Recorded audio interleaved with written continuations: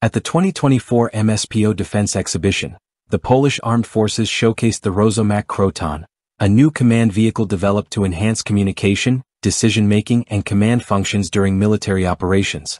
Built on the Rosomak Armored Personnel Carrier (APC) platform, this vehicle is equipped with advanced telecommunication and internal communication systems to improve the flow of information in military command settings. The Rosomak Kroton can support a crew of 4 and comes with various communication systems, enabling it to operate as a mobile command post. It maintains connectivity with commanders, subordinate units, and allied forces, whether moving or stationary. Its communication suite includes an AN/PRC-150C Falcon 2 HF radio and 3 117G multiband networking manpack radios, capable of operating on UHF and VHF frequencies.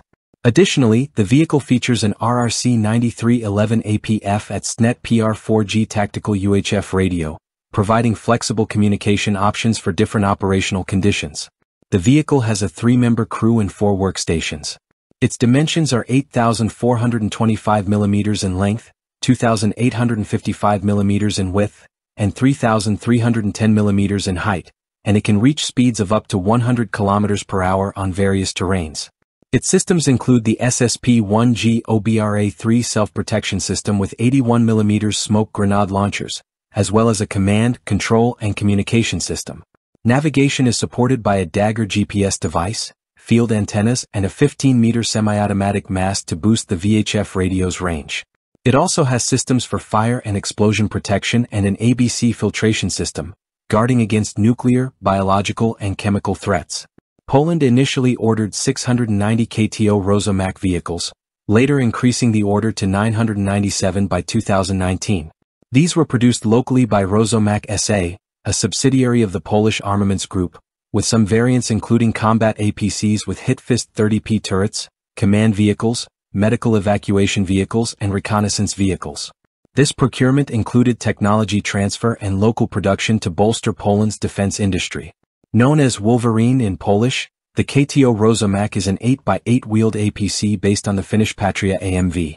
In 2002, after a competitive evaluation, Poland selected the Patria AMV to replace aging OT-64 SKOT and BMP-1 APCs.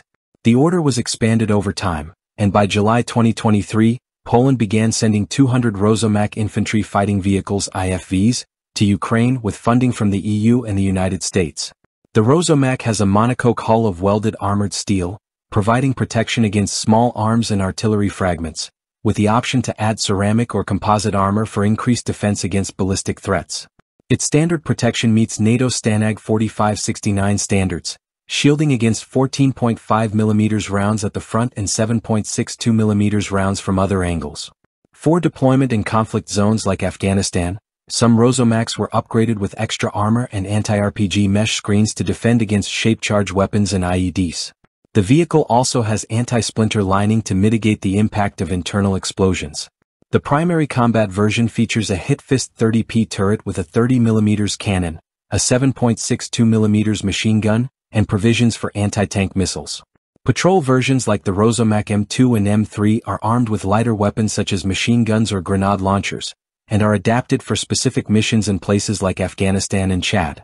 Other variants include the Rosomak WM for medical evacuation, fitted with extra space for stretchers and medical gear, and the Rosomak S, designed to carry Spike anti-tank guided missiles. There are also command and reconnaissance versions as well as the M120K rack self-propelled mortar, mounted on the Rosomak chassis.